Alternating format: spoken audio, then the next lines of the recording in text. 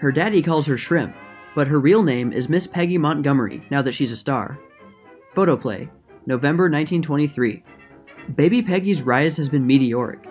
Less than 5 short years ago, she was such a sickly infant that her father, then a forest ranger, took her into the pine woods and kept her there until her health became normal. When she was a husky 2-year-old, she made her film debut in Century Comedies, and her unique popularity has increased by leaps and bounds ever since. Now she is almost in the Coogan class, for she has just signed a contract with Sol Lesser of Principal Pictures. She affixed some sort of signature to the papers herself, and after it was all over, she cried a little, just to show that she, like other female stars, has a bit of temperament. Mr. Lesser estimates that 4 pictures a year will be made, at a total cost of $1 million, and that Baby Peggy's share in salary and interest will be close to $200,000. Part of this amount was paid in advance, and will be put away as a trust fund for the child. Baby Peggy works in the studio every morning, and spends some time each afternoon with a governess. She knows her entire alphabet and can count all the way to 100. She likes to romp, but she's something of a tomboy, for dolls bore her unless they are gowned in the latest fashion. The starlet confesses, lispingly, to a love of laces and ribbons and frilly hats and tiny fur muffs. She's all woman, although she does lack the maternal instinct. She likes to go shopping and, whisper it, every week she receives a magnificent allowance of $4 to spend just exactly as she chooses. That's a lot of money for one small girl. The names of the 4 pictures for this year have not been announced, but it is said that they will be adapted from famous books. Photoplay, this is a suggestion, would like to see Baby Peggy cast opposite Jackie Coogan in that immortal tragedy of love and extreme youth, Romeo and Juliet. A Demitasse Star. Photoplay, February 1923. Of course she has her own car. In fact, she has 2. In confidence, Baby Peggy will tell you that she infinitely prefers the one at the left. Below, she is quite obviously posing for a picture. She's never as tranquil as this unless there's a camera around. One of those spoiled screen children? Well, does she look like that?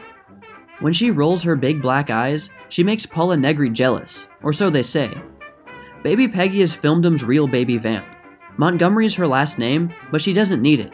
The world knows her as Baby Peggy, not one of your curled and frilled starlets, but a bobbed, banged, comical child of 3, with more humor in one diminutive finger than grown-up luminaries have in 10 manicured digits. She has made 37 pictures. She's been on the screen since she was a year and a half old. Right now, she's making a series of famous fairy tales, Hansel and Gretel, Jack and the Beanstalk, Little Red Riding Hood, all the old favorites. Century stars her, but one of her best roles was in Marshall Nealon's Penrod, for which she was rented out. The first important event in her life occurred when she was 3 weeks old, when her father gave her a spanking for crying without sufficient cause. She still gets spanked, but she never cries unless the director tells her to, and she doesn't use glycerin either.